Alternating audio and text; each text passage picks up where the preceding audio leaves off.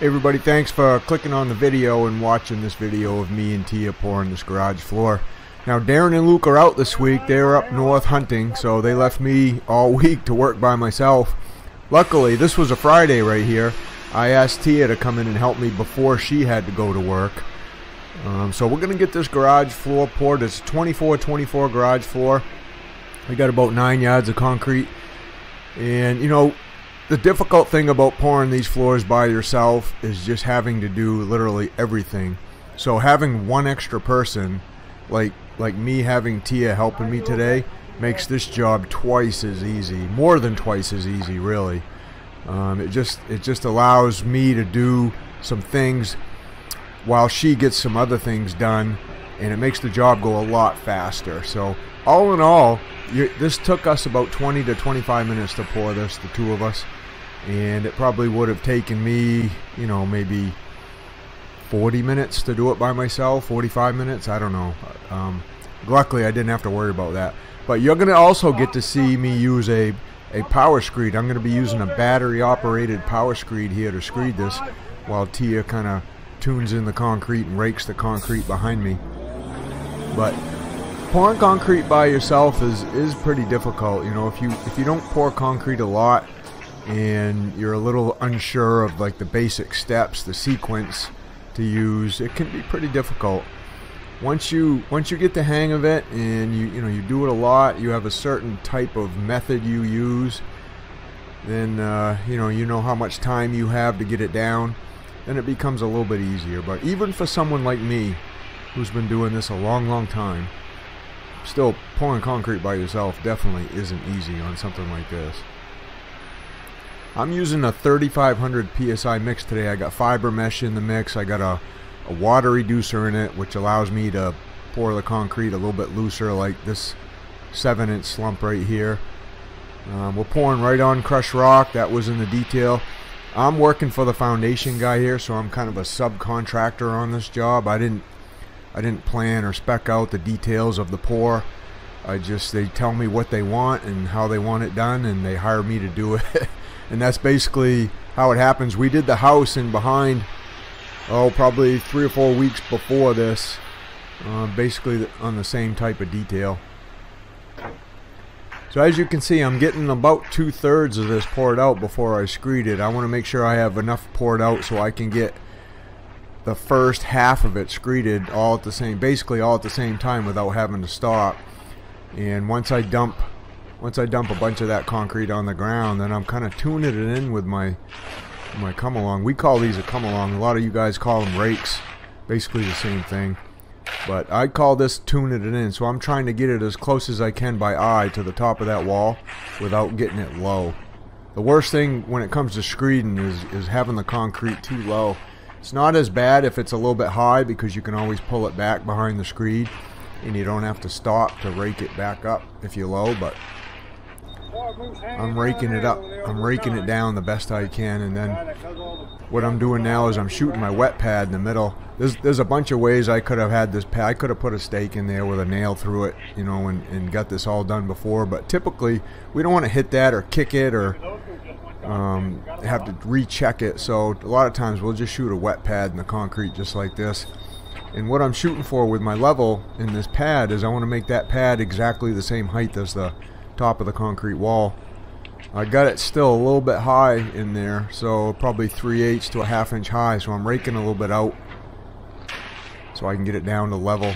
And in the meantime, Tia's gone around. She's magged all the edges for me so I can use those as my wet screed line on the outside. When I'm using a power screed like this, I don't really like to ride it on top of the hard concrete, like the top of the concrete wall. Just it doesn't vibrate as well, so we like to ride both edges of it on the wet concrete, and that's basically what I call a wet pad right there. I'm looking at both ends, making sure both ends are scoring and they're not really digging down too deep. And I want to leave a little bit of a line in the concrete in the wet pad. That tells me that my pad is flat. And then I use the wet pad on both sides to go by as I screed the concrete like this. That battery screed, that weighs about 35 pounds. It's really quiet. We've been using it for a couple years now. It works really, really good. I know some of you guys, I've heard some of you guys out there don't really like power screeds. And I didn't at first either. You know, we always screeded everything by hand, and I thought it was faster. I thought it was more accurate. And I mean, at first I was right, but after I used it over and over again, it's basically just about as fast as us hand screeding. It's just about as accurate as far as getting the floor flat. It just takes practice, and you got to pour the concrete at the right slump. You can't pour it too stiff. If you pour it too stiff, then you're gonna have trouble. That's one thing I've seen with some other guys trying to use these power screeds is, you know, the concrete's just too stiff. Those things aren't heavy enough. You don't have enough down pressure on them to get the concrete nice and level, so it just takes too long to get the concrete screeded that way. So if you're not going to pour a 6 or 7 slump, I wouldn't even bother using these things really. So another good thing about having an extra person is, you know, you can see me, I'm dumping out more concrete after I got it screeded while T is getting the bow float done. And again, it just makes the process go a lot quicker. If I didn't have her here helping me today, I would be bow floating that. No concrete would be being poured right now. And it would, again, take at least twice as long, if not more than twice as long. Having a good concrete truck driver too, somebody that's patient, somebody that's, you know, not willing to, I mean, somebody that's willing to step in and help a little bit, that makes the whole process a little bit easier too.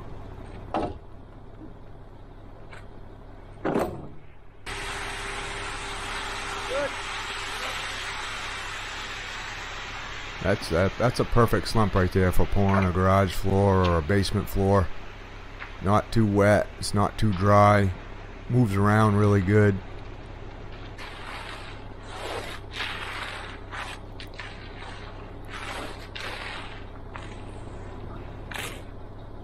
So now we're gonna, Tia's over there magging that edge to top a wall. I'm magging that middle piece right there to top a wall. And I'm gonna use that as my wet pad.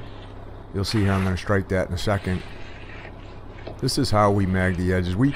I mean, you could ride that on top of the concrete. You could ride the screed on top of the hard concrete right there, but like I said, if you get any paste on top or a rock on top, and the screed's going to want to ride up over those, and you're not going to be as accurate as you could. So it's best to mag float your edges like this, get them nice and smooth, and then use that as your pad to screed off from. Let me know down in the comments if some of you guys do it differently, or if you've ever used a power screed. You know, do you have good luck with it like I do, or do you not really like it as much? Again, just like anything, it just takes time, takes patience, takes a little practice to get it right. But once you do get it right, it can save you from a lot of extra work from bending over and pulling the concrete with a regular hand screed.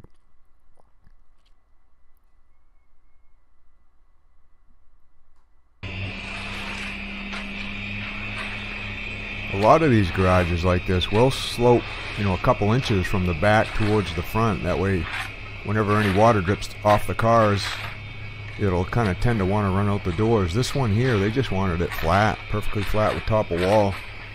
We don't do too many garages like this that are perfectly flat, to be honest with you. But this is what they wanted, so this is what we're going to give them.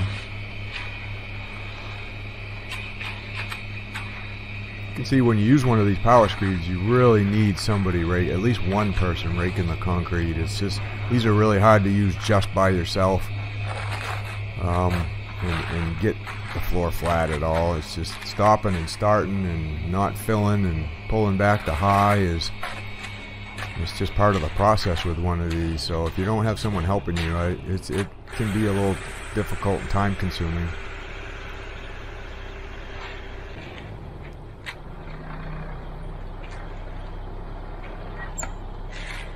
Having one that's light too is a big key, because the few times you do have to pick it up and move it. I mean, this is a small floor, but if you do bigger stuff, especially bigger residential houses, you know, picking them up and lugging them around is kind of difficult. So the lighter they are can be an advantage that way. The trouble with them being too light, like I said, if the concrete's too stiff or too dry, then you're going to have a hard time getting it flat like you see I'm doing right here.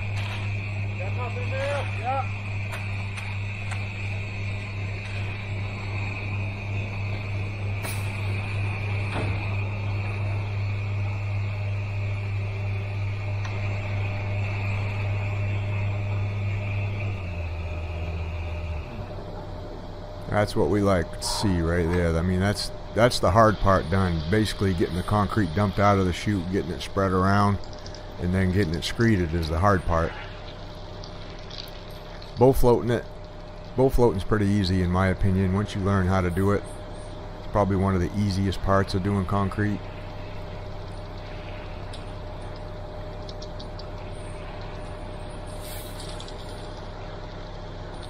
I'm just magging my garage door area flat.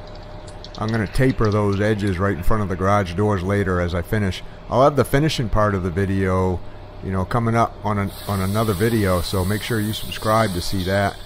I'm going to stay here. I'm going to finish this all by myself. Tia's actually got to go to work. She agreed to come in real early this morning to help me, and then she's going to take right off and go to work. But I'm going to finish this with a power trowel today. I'll taper those edges with the garage doors. I'll mag float my edges. I'll steel trowel my edges by hand, and I'm going to use a 30-inch power trowel today. We consider that a pretty small one. But that's how we do a garage floor, guys. Thanks for watching. We'll see you on the next one.